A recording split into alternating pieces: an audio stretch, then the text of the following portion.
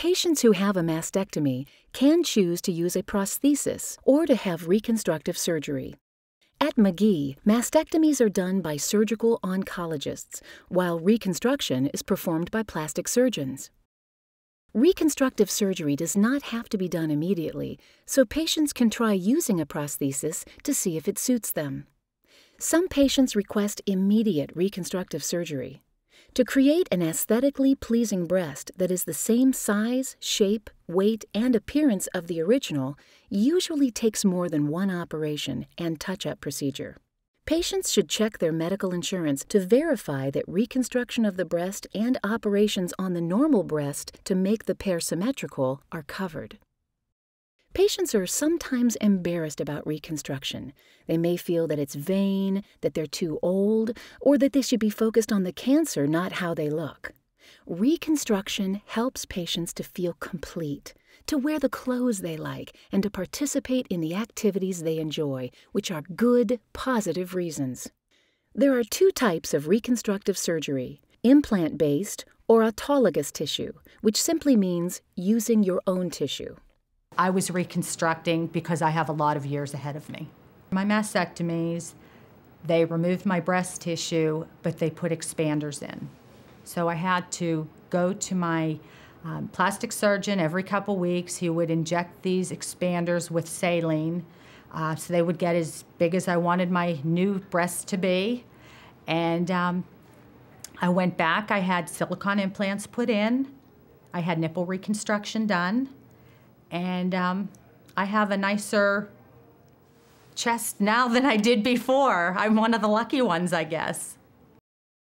During implant-based reconstruction, the plastic surgeon places a deflated implant called a tissue expander under the muscle. The expander is often placed at the time of mastectomy. The patient is given about 3 weeks to heal. The patient visits the surgeon's office weekly to have the expanders inflated. A small needle is inserted through the skin and a little bit of salt water is injected into the implant. The tissue expander stretches the overlying skin just as a pregnancy stretches the tummy. When the skin is stretched sufficiently, the expander is removed and replaced with a permanent implant. This surgery is usually done as an outpatient and recovery is generally quick. Implants tend to create a circular profile, like a half coconut, that may not match the other teardrop-shaped breast. Additional procedures can be done later on the other breast to improve the symmetry. There are also several types of autologous tissue reconstructive surgery. Some surgeries use tissue from the back. The tram flap, or transverse rectus abdominis myocutaneous flap, uses abdominal tissue. The tram flap involves doing a tummy tuck to remove one or two of the sit-up muscles and moving the tissue up to the mastectomy site to recreate a breast.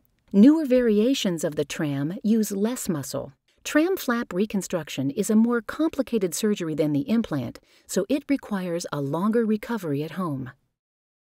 When I had my mastectomy, I had a reconstruction at the same time. I have what they call a tram flap, and they take the muscle from your stomach and bring that muscle up and make the breast out of the muscle from your stomach. So I went to sleep with 2 breasts and I woke up with 2 breasts. I got the custom-made prostheses, and I do wear them when I'm getting dressed up or for a special occasion, because I must concede clothes fit a little bit better when you do have somewhat of a chest, but I don't wear them every day. And the one thing I did neglect to say, I was offered the option of having the tram flap surgery done.